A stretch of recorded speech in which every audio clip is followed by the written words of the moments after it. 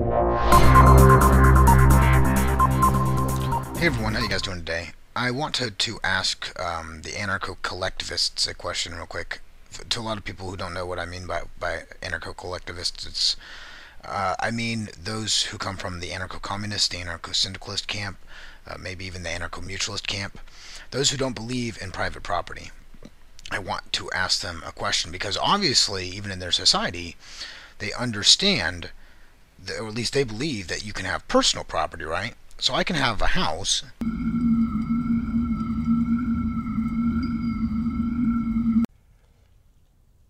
Private property.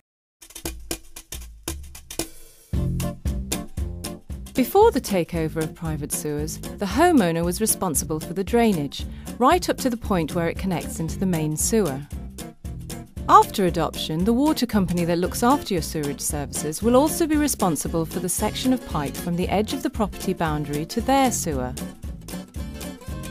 Meaning that in this situation, the property owner will remain responsible for only the pipes within their boundary. Properties not connected to public sewers, for example those linked to septic tanks or cesspits, are not affected by this change.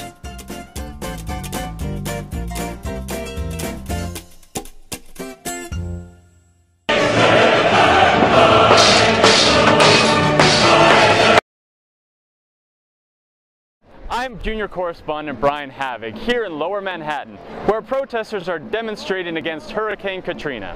No. I am here with protesters who are demonstrating against Wall Street, and you can smell freedom in the air. No, that's BO. That's definitely BO. I came to Lower Manhattan to get the real story of the Occupy Wall Street movement.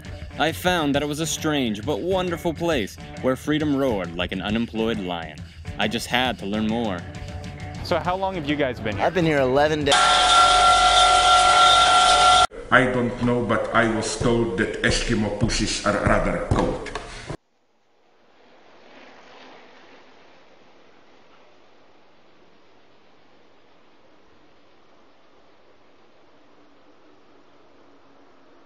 Basic. I'm chucking it down to where a 6-year-old can understand the stuff I know. These nuclear reactors are not going to hold up. That's it. They're not. And you're living in fantasy land if you think they are. Holy moly. Something's going on here. So, TEPCO lies. Something's going on definitely. I want to put both cams side by side. Look at this. Just shaking.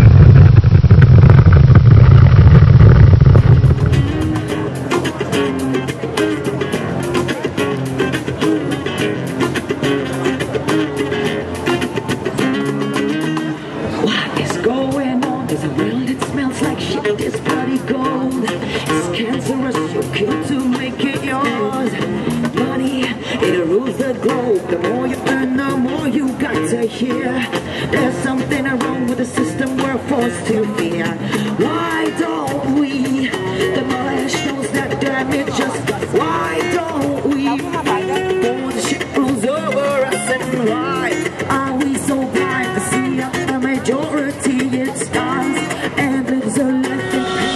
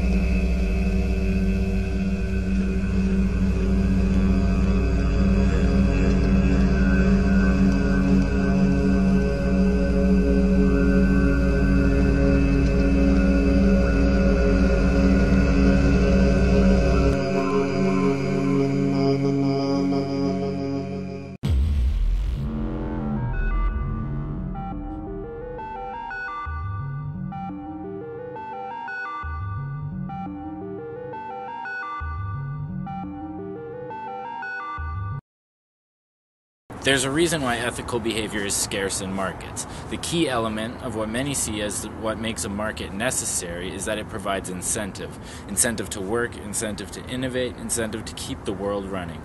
The mechanism by which this incentive is provided is money, from either profit or wages for work.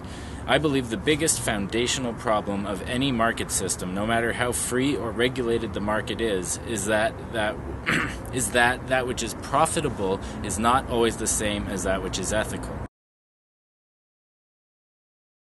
Good point. If you don't agree with my definition of ethical, then my entire premise falls to pieces and you might as well stop watching right now. Ethics is essentially one system for determining what is right from what is wrong.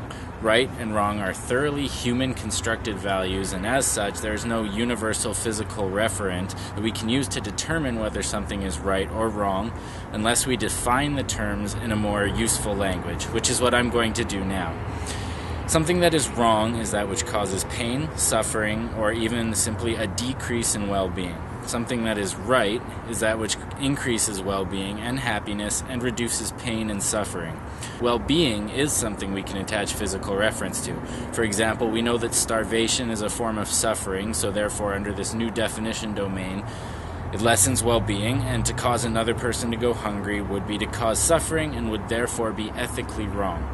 Again, if you don't agree, if you think that causing suffering is right and that promoting happiness and health is wrong, then listen no further, turn the video off now. Much of the medical industry today profits from keeping people sick, selling them drugs that mask symptoms rather than helping to achieve real health through proper lifestyle changes, diet, and nutrition.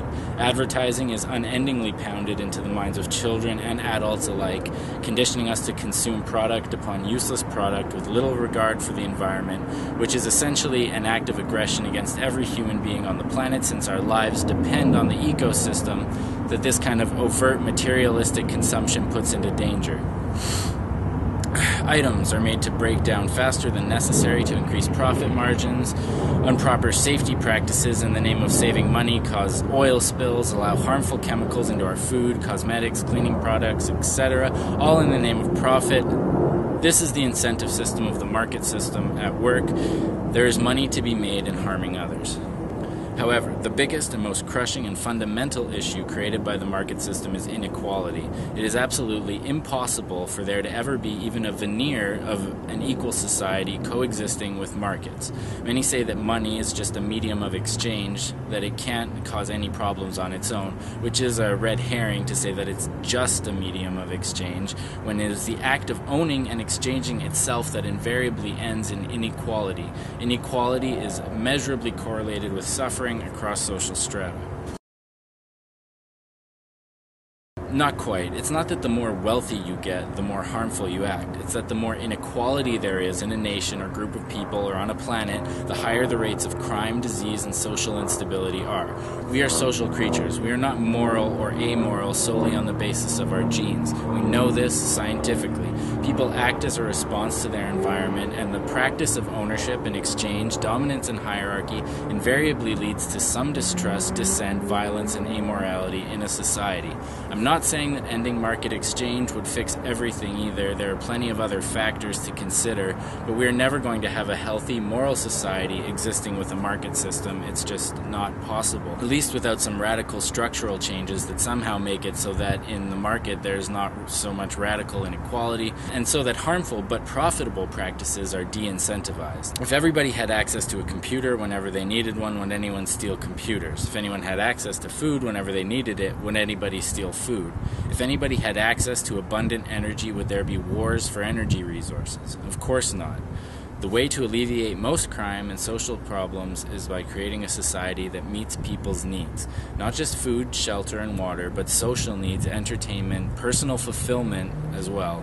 Do people who are loved, fed, fulfilled, inspired, and aspiring act in antisocial ways? They do not. Any prison psychiatrist can confirm this for you. Criminals are a result of circumstance.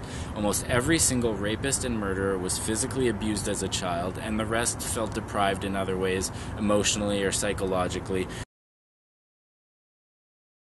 Building a toy train that lasts 4 years at 75% of the material resource cost of building a train that would last 50 years is empirically wasteful. yet empirically more profitable. That is a fact. And having a market incentivizes production of the former over the latter. Many mistakenly believe that competition within markets will eventually lead to that toy train that lasts 50 years being built. But competition does not really work that way. Company A will build a train that lasts the 4 years, and the mechanism of competition will incentivize Company B to make a train that lasts 5 years. Then Company A may make theirs last 5 years and put a shinier engine on it. And then Company B retorts with a return to 4 years, but faster speeds and a new aerodynamic design. Then Company A makes it last 4.5 years with even faster speeds, multiple color options, and a new sleeker, smaller engine. All the while, we could have had trains 4 times as fast and 10 times as durable. Competition does not incentivize efficiency at all, but rather a small portion of variability around the least efficient possible. True, the current inequality is due to a sort of Frankenstein monster of capitalism we have today called neoliberalism or corporatism. So no, a truly free market is not to blame for today's inequality. But nobody has yet shown me a viable mechanism by which inequality could ever hope to be circumvented in a truly free market. If you can demonstrate for me somehow that everyone in a free market would have access to the same level of goods and services as everybody else, I will gladly rethink my stance. Also, we must remember that interference in a free market is incentivized by a free market, because interfering in a market for your own benefit will bring you more benefit.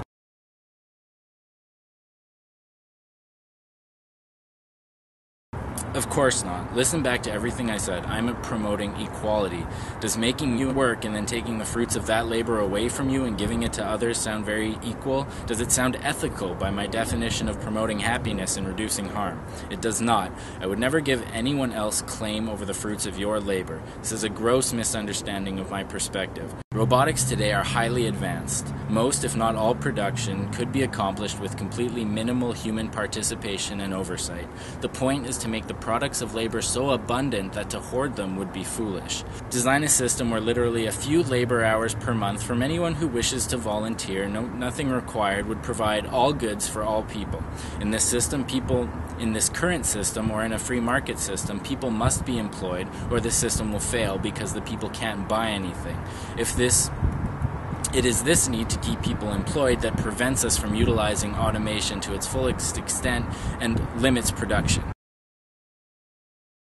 And I wouldn't want to. I was speaking before of harm and aggression. While forcing anyone to do anything in most cases would certainly be both. The only obligation I expect from others is to not interfere with those who wish to create a system that provides for all who desire food, shelter, education, entertainment, etc. If you choose not to participate or not to accept the benefit of such society, I wouldn't dream of telling you that you must. But here's the clincher. Free markets do force participation at the figurative gunpoint of starvation. Participation is forced, and once participating, all negative behaviors previously talked about are incentivized. By running a society on the basis of markets and profit, we invariably cause some of the people in that society to act unethically, to interfere with the well-being of others and often themselves. Thank you.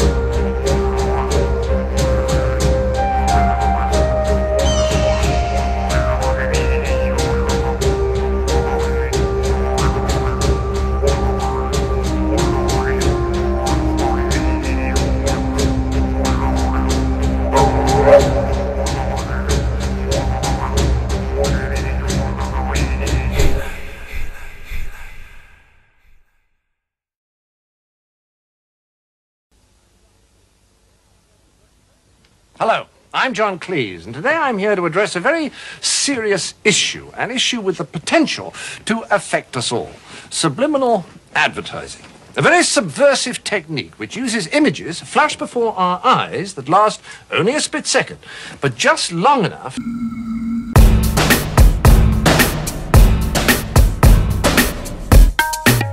Meneer, dit zijn de nieuwe Schweppes, Lemon Fusion.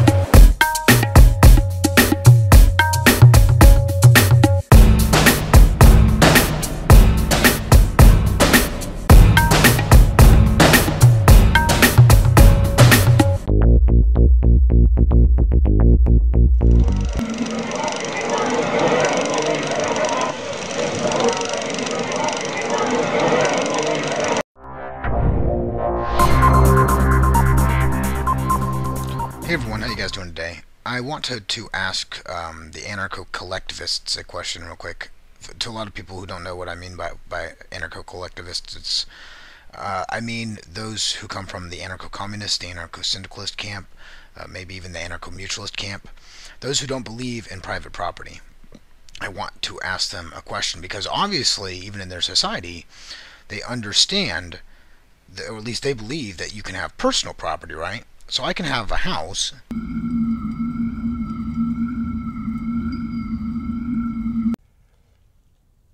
Private property is fundamental to our freedom.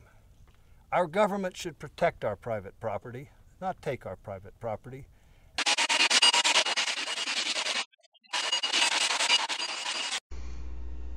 Pierre-Joseph Proudhon famously quipped, "La propriété c'est le vol. Property is theft."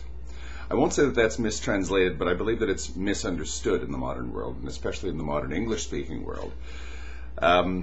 What he would have been referring to in the 19th century when he wrote was what we would now today call rentier property, absentee landlordism or absentee possession.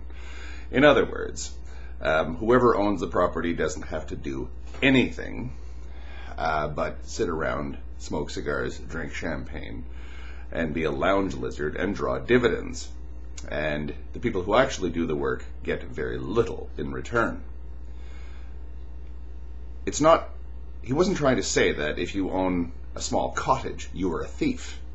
This was actually a denunciation of rentier property, of dividend-based property.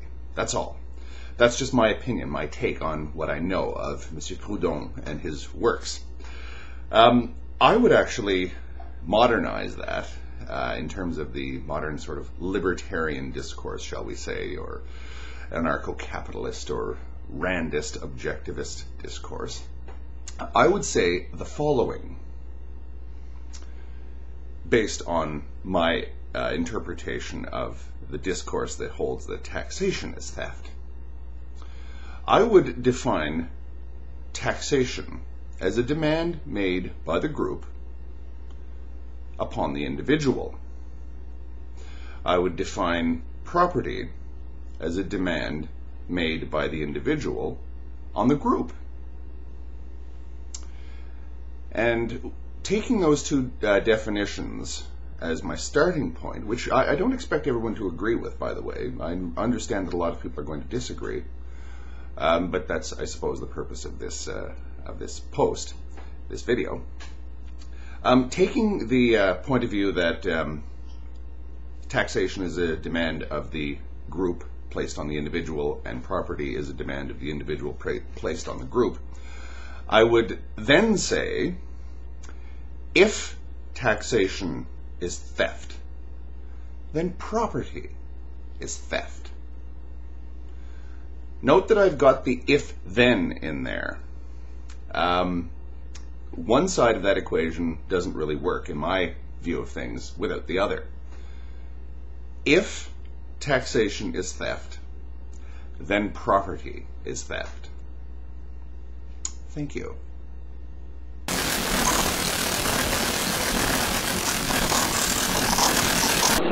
And I was wondering if you have an opinion on the fact that, for example, some people say that nobody's controlling this digital revolution, that, you know, there's an epistemological change in our young people's minds, or is that rather more of a capitalistic control by I'm guys? very classical Marxist here. I think that digital revolution is obviously more and more a field of battle.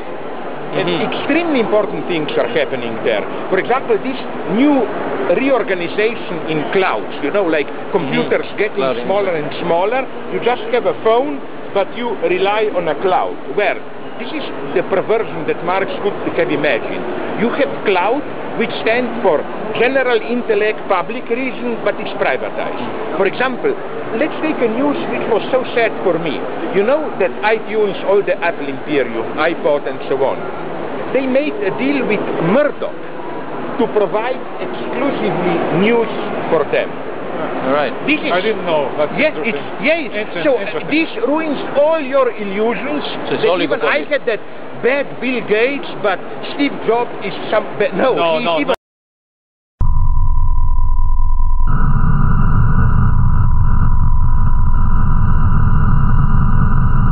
scope of private property rights be expanded as far as possible while minimizing the role of public property.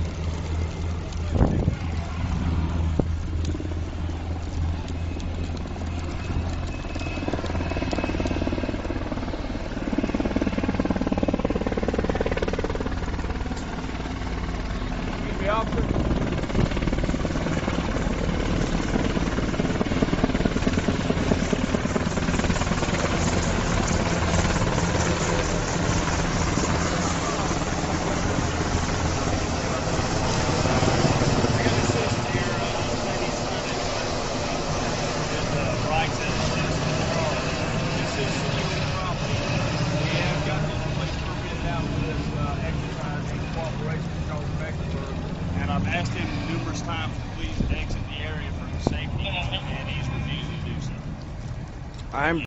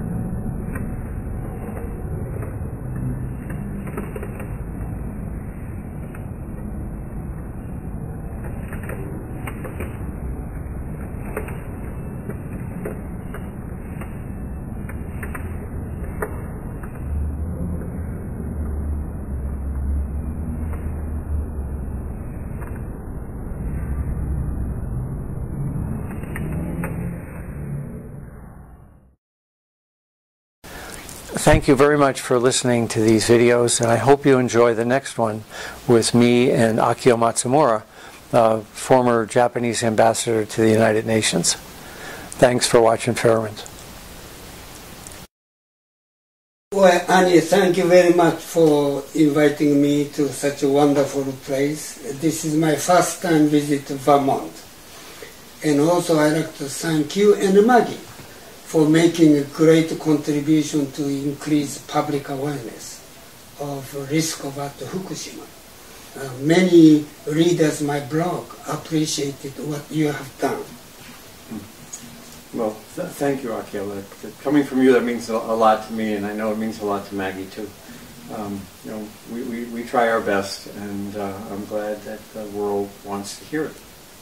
Well, I have received many questions from my readers. Does TEPCO has the capacity to handle this magnitude of disasters or not? I do not know. But I also heard from inside the story in Japan that TEPCO executive also believe that TEPCO alone cannot handle this magnitude of disasters. Also I wrote a letter to Secretary General Ban Ki-moon urging him to establish independent international assessment team composed of the nuclear scientists, geologists, engineering structure, because we are laymen confused by so many scientists saying all the different stories. And I mentioned to former Prime Minister Hatoyama, I only believe in what Annie said, what Helen Caldicott said. So, Annie, what do you think of this? First question is, my suggestion is to establish internationally independent assessment team to look at totality or picture of the problem we face now at Fukushima. I think it's a great idea. I think we definitely need an international team of really independent experts to go in and outline a logical plan to minimize the exposure to the Japanese people moving forward. The IAEA, International Atomic Energy Agency, claims to be that independent agency because it's an arm of the UN. But if you look at the charter, article number 2 of their charter is to promote nuclear power. Now, to my way of thinking, that means you're not independent. The team of individuals has to be respected by the people of Japan, who are going to have to, 1, live with the radiation, and 2, have to clean up after this. And so to rely on a group who's trying to promote nuclear power seems to me to be counterproductive. So an international team of experts going in and laying out a plan going forward to be implemented by somebody other than Tokyo Electric, I think is critical. The other piece of that is that if that plan is put in place and a large engineering firm is put in to replace Tokyo Electric, the independent team should remain as an overseer of the large international engineering organization, because the trust of the people in Japan can't be on a company that also builds nuclear power plants. It would have to be on that independent expert team. That independent expert team could also put pressure on the nation of Japan's government to spend the money that's needed to solve this problem. I think what we have right now is that the Japanese government isn't willing to give Tokyo Electric any more money, and Tokyo Electric then is trying to decontaminate the site on a budget that's not big enough. So if that international team could put pressure on the contractor to do the job right, and also represent to the people of Japan the true cost of the cleanup, I think that would solve the 2 biggest problems facing the Daiichi site. In the first part of this video, we really tried to propose an alternative to the situation that's actually happening in Japan today. You know, if you read the papers or the different blogs that are out there, you can always find another problem at Fukushima Daiichi. Rats eating the wires, radiation leaking into the ocean. And what Fairwinds has been trying to do for 2 years now is to say that there are alternatives. There are alternatives to fixing up the Fukushima Daiichi site, and there are alternatives to nuclear power in the future. So the second half of this video talks about the problems on the site and the potential ramifications for the world moving forward. Please help us with a donation or translation expertise or twittering this to other people so that the message gets out there. Fairwinds needs your help so we can make sure that that one bad day isn't in your backyard. Well, thank you, Annie. I mentioned to political leaders, I went to Japan twice last year.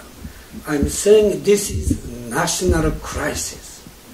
And a national crisis cannot depend on TEPCO or private sector.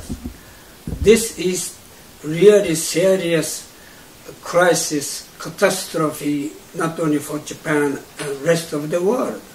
So that's number one.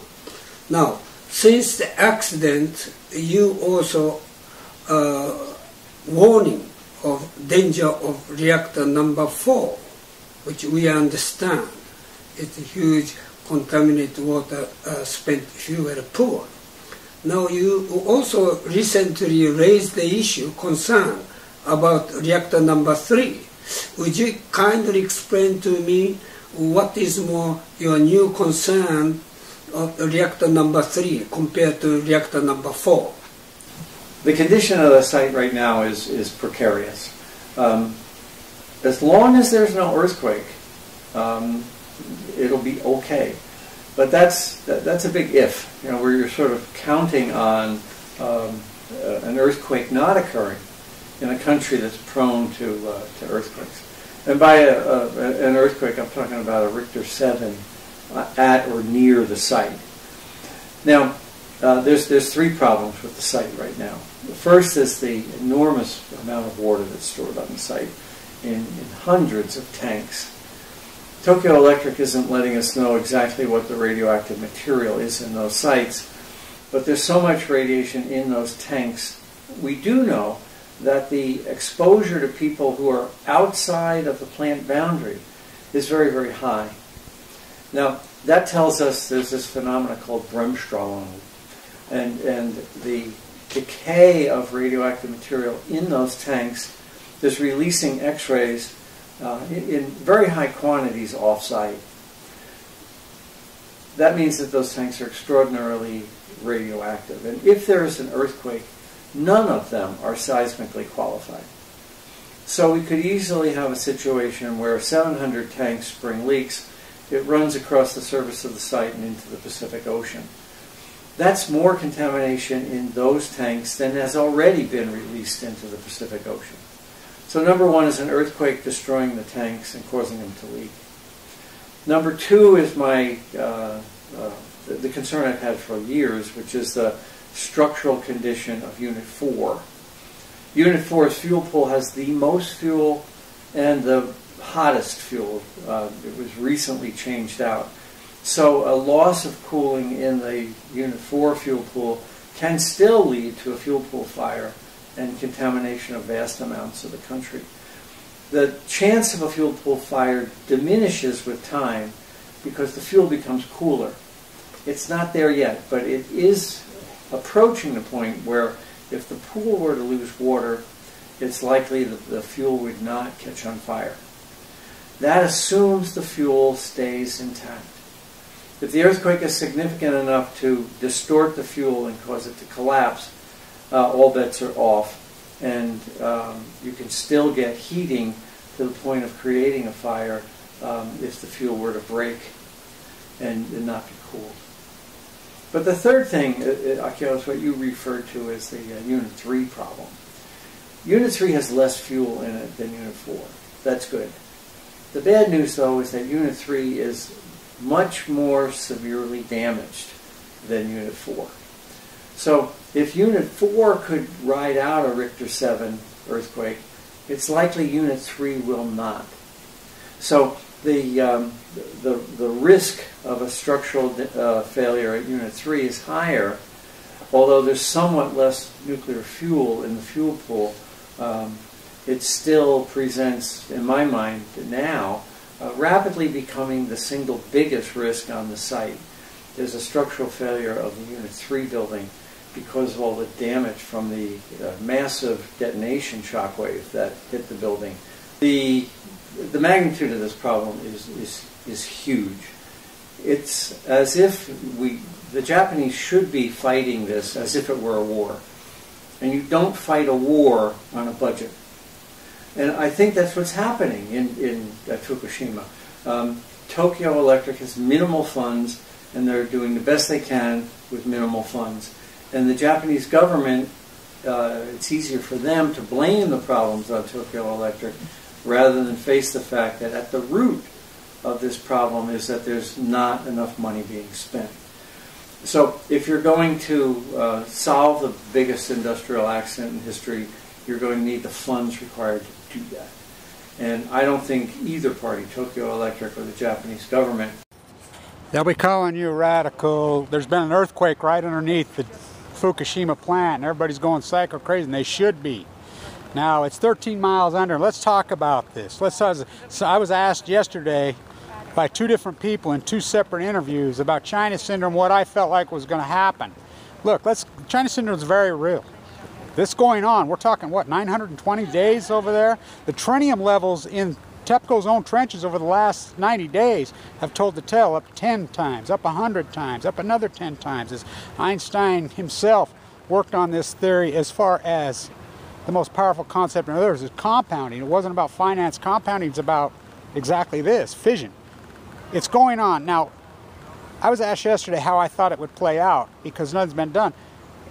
If you think China syndrome nuclear fission isn't real, you are as naive as they get. And if you believe any word that comes from Habe and these lying pieces of shit IAEA by now, the World Health Organization, the mass nuclear media, if you're believing anything, we are the media, period. Their credibility is completely gone, completely gone. So don't be posting the bullshit there. I mean, my accuracy and our small army's accuracy, we've told the tale in detail. We're the media, period. Now, what I believe will happen, as far as, because people have hypothesized, that's the word China syndrome, burn all the way through the earth. Well, it's going to continue to freaking, these are gamma alpha rays that have unforeseen in the history of mankind. This has never happened before. So we have to rely on science. And what we know as far as science, and the tritium levels are proving it over and over in TEPCO's own trenches. So, is it going to spew these giant glaciers up in the air? Maybe. But I believe this is exactly what happened just now, is what's going to happen. I think more and more of it's going to happen. And I think you're going to start to see eruptions and ruptures through the seawall into the Pacific. And how scary is this? Can you believe not? I mean, here's number 4 sitting there. And people say, oh, they went dry. Yeah, they did go dry. And a lot of that, and I cannot overemphasize this. I cannot overemphasize this. It is safer to live in Tokyo, Japan than San Francisco, California, Portland, Maine, New York City, New York, Lansing, Michigan, Dallas, Texas, Los Angeles, California, Vancouver, Canada, Toronto, Montreal, Glasgow, Scotland, London, England, Ireland, over and over and over.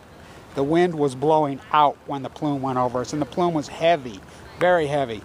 Radnet did not work. We know what the numbers were. They were gigantic, and cancer is spiking here. This is a big story. This is directly underneath, 13 miles under. Do I believe that it's the gamma rays have made it 13 miles down? Oh yeah, absolutely, easily.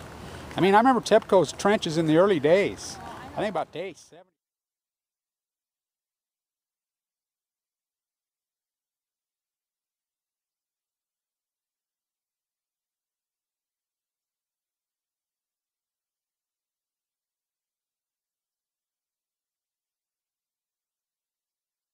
A large number of highly radioactive isotopes released by the destruction of the Fukushima Daiichi nuclear power plant grossly contaminated the Japanese mainland. Most of these radionuclides had short half-lives, which meant they would essentially disappear in a matter of days or months. For many of those who were exposed to them, there will be major health consequences. However, there are some radioactive elements that will not rapidly disappear, and it is these long-lived radionuclides that will remain to negatively affect the health of all complex life forms that are exposed to them. Chief among them is cesium-137, which has taken on special significance because it's proven to be the most abundant of the long-lived radionuclides that has remained in the environment following the nuclear disasters at Chernobyl and Fukushima. It has a 30-year radioactive half-life, which is why it persists in the environment. Scientists now believe that it will be 180 to 320 years before the cesium-137 around the destroyed Chernobyl reactor actually disappears from the environment.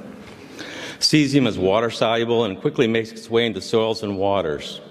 It is the same atomic family as potassium, and it mimics it, acting as a macronutrient. It quickly becomes ubiquitous in contaminated ecosystems. It is distributed by the catastrophic accidents at nuclear power plants because large quantities of volatile radioactive cesium build up inside the fuel rods of nuclear reactors. Thus, any accident at a nuclear reactor that causes the fuel rods to rupture, melt, or burn will cause the release of radioactive cesium gas.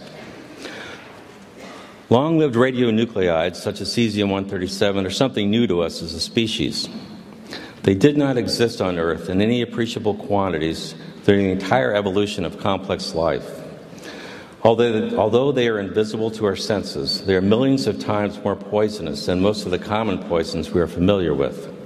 They cause cancer, leukemia, genetic mutations, birth defects, malformations, and abortions at concentrations almost below human recognition and comprehension. They are lethal at the atomic or molecular level. They emit radiation, invisible forms of matter and energy that we might compare to fire, because radiation burns and destroys human tissue.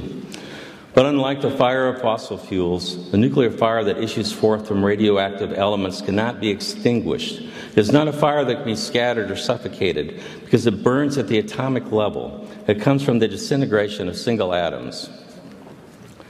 Thus, radioactivity is a term which indicates how many radioactive atoms are disintegrating in a time period. We measure the intensity of radioactivity by the rate of disintegrations and the energy they produce. 1 becquerel is equal to 1 atomic disintegration per second. 1 curie is defined as that amount of any radioactive material that will decay at a rate of 37 billion disintegrations per second. Štempelj je danes vreden tam nekje okrog 200.000 evrov. Ne, se pravi, tukaj nastopijo znameniti problemi med vrednostjo in ceno. Nekaj stane toliko, je pa vprašanje, koliko je vredno.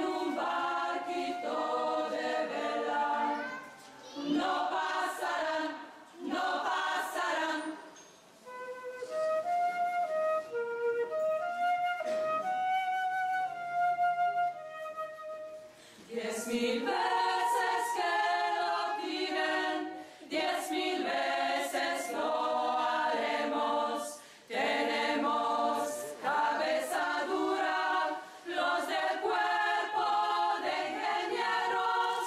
Tenemos cabeza dura, los del cuerpo de ingenieros. No pasarán, no pasarán, no pasarán. Kapital je abstrakcija v akciji. Kapital je abstrakcija v akciji.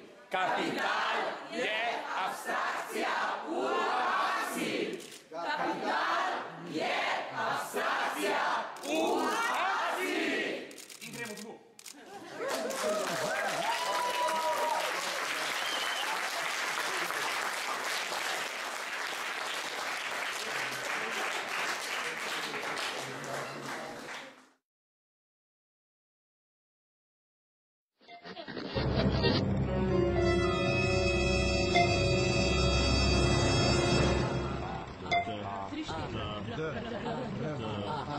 Radar. Odprta radijska. Umetniško-teoretska. Eksperimentalna platforma. Radija.